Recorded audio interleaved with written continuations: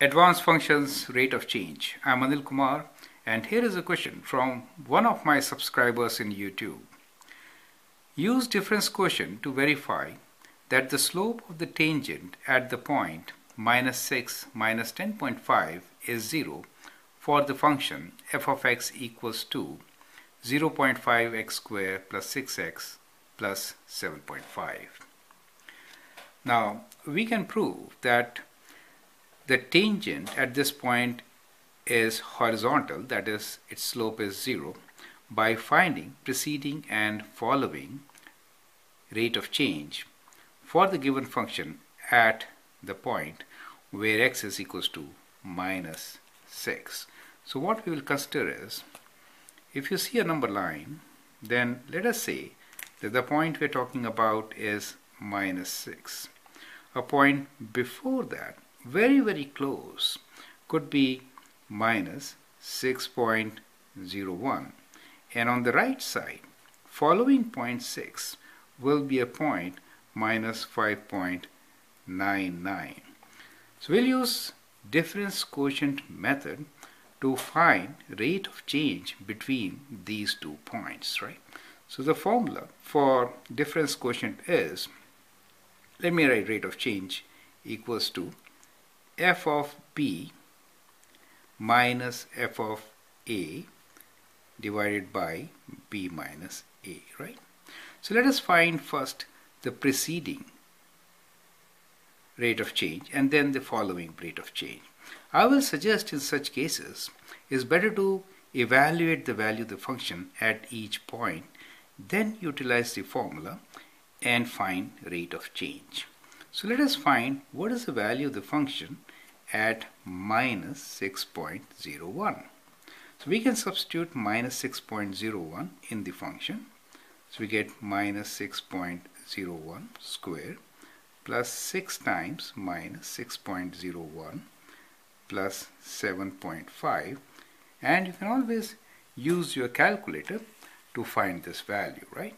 So in the calculator you can write 0.5 within bracket minus 6.01 bracket close square plus 6 times within bracket minus 6.01 bracket close plus 7.5 equals to, it gives you 10 point minus 10.4999.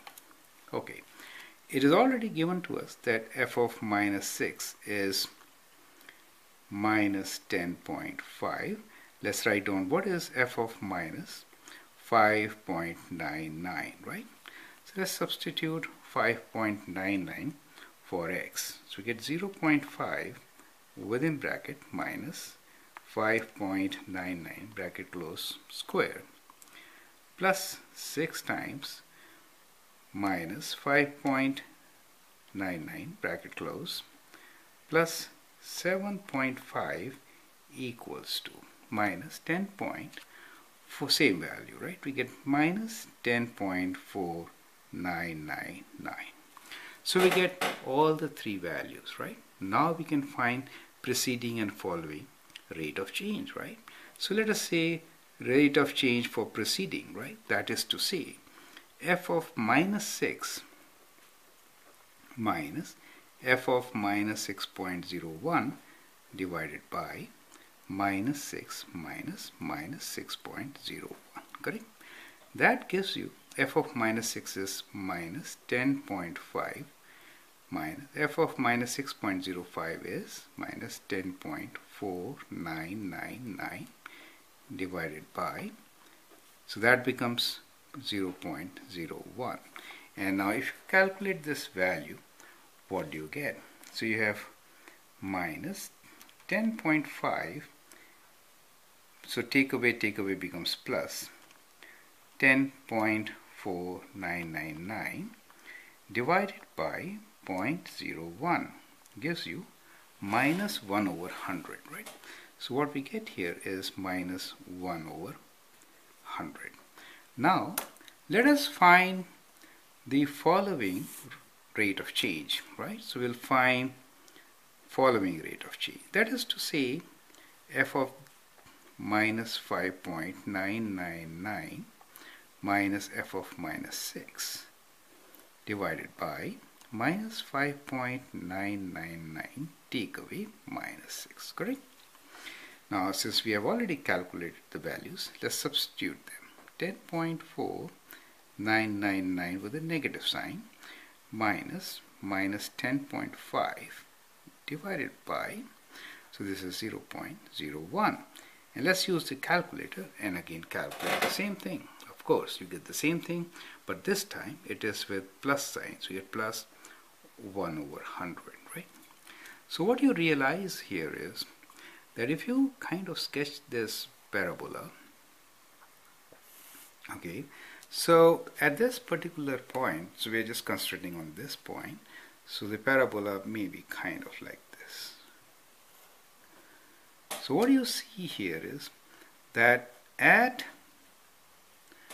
minus 6 we have a value which is minus 10.5, and at a point before and after we have a value which is minus 10.499, okay, something like this. I should not say recurring, but almost, okay, right? So what you observe here is that the rate of change before is kind of negative, right? And that secant which you join here is positive, right? So it changes from negative to positive. That means we are expecting a minimum, right? Now, well, let's first find the rate of change at 6. I should not jump here, right? Now, what is the instantaneous rate of change at x equals to 6? It is average of these two, right? It is average of preceding and the following, correct? So add them, divide by 2, right? So when you add minus 1 over 100 plus 1 over 100 and divide by 2, you do get 0. Now since the instantaneous rate of change at 6 is 0, we have a tangent at this point with 0 slope, or a horizontal tangent, right? So that with the help of difference quotient method, we have verified that the slope of the tangent at minus 6 is indeed 0, right? So therefore we can write slope of tangent